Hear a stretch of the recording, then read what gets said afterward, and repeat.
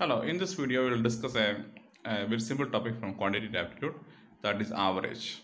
So average is equal to sum of observation divided by number of observations. That is a very basic formula.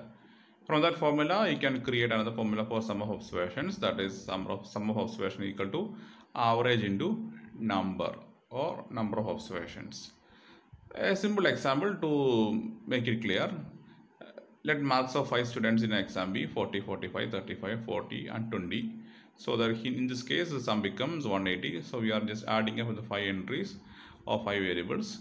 So that is the sum equal to 180, and finally average equal to 180 divided by 5, that is 36. That is a simple formula to calculate average. And next we will see equation for average speed. In this particular case we need to see two different scenarios. One is a person is traveling equal distance, second one is a person is traveling different distance. So first case, a person is traveling equal distance. Suppose a man covers a certain distance at x km/h and equal distance at y km/h. So we need to find the average speed in this particular journey. So here the equation become 2xy divided by x plus y. So what is the meaning of this particular equation? A person covers, assume that the person covers initial 10 km at a particular speed. Again, same distance, next 10 km, another distance, sorry, with another speed y. So in total he covers 20 km. So what is your question is about what is the average speed of his journey, average speed of the entire journey. So in this particular case the person covers first 10 km in one particular speed, that is x. In second 10 km at different speed, that is y. So the average speed becomes 2xy divided by x plus y. So that is the basic formula for average speed.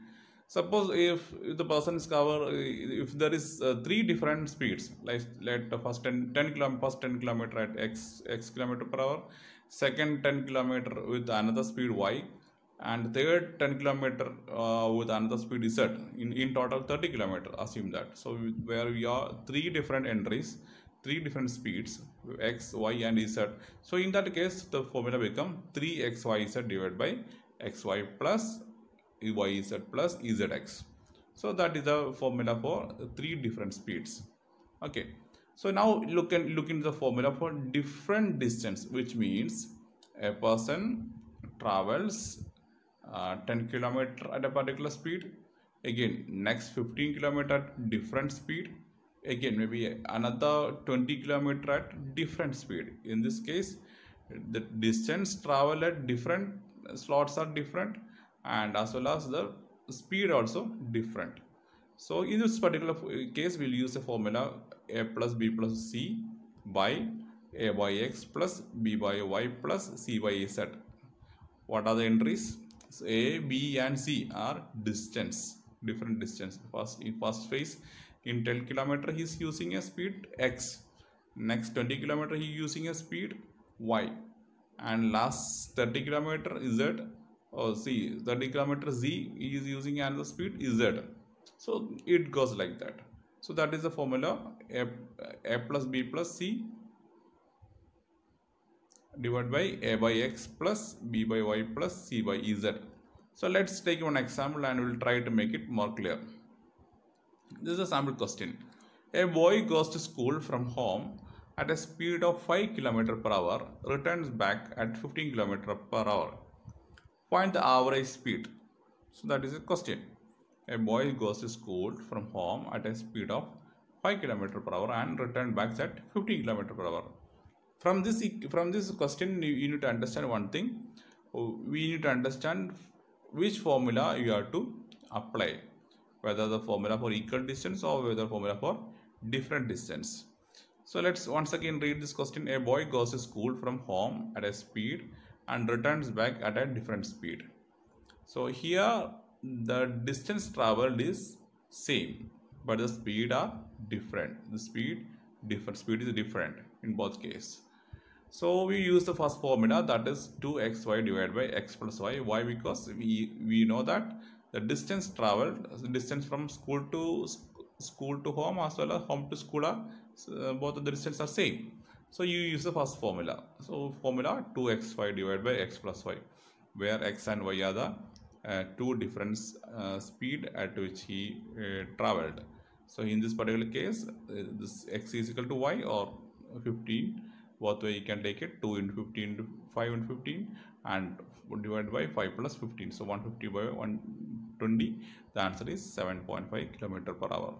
So very simple problem. So the case is we need to understand which formula we had to use. If you use the formula directly, you will get answer very easily. You take another example. In the second example, a boy covers a 10 km at a speed of 5 km per hour and next 30 km at a speed of 15 km per hour and next 20 km at a speed of 10 km per hour. Find out the average speed. So again, here also we need to understand which formula we have to use. Here formula is for different distance. The person covers different distance at different speed. So initial 10 km at 5 km per hour, next 30 km at 15 km per hour, next 20 km at 10 km per hour. So we use the formula for different distance. So use a plus b plus c by a by x plus b by y plus c by z, where a, b, c are, we need to know what a, b, c are. We should know what is a, b, c and x, y, z. A, b, c are the distance covered. A is 10 and b is 30 and c is 20. So that is the distance covered. X, y, z are the speed, the three different speeds. 5 km in the first case, 15 km second case, and 10 km third case. So that is the speed given.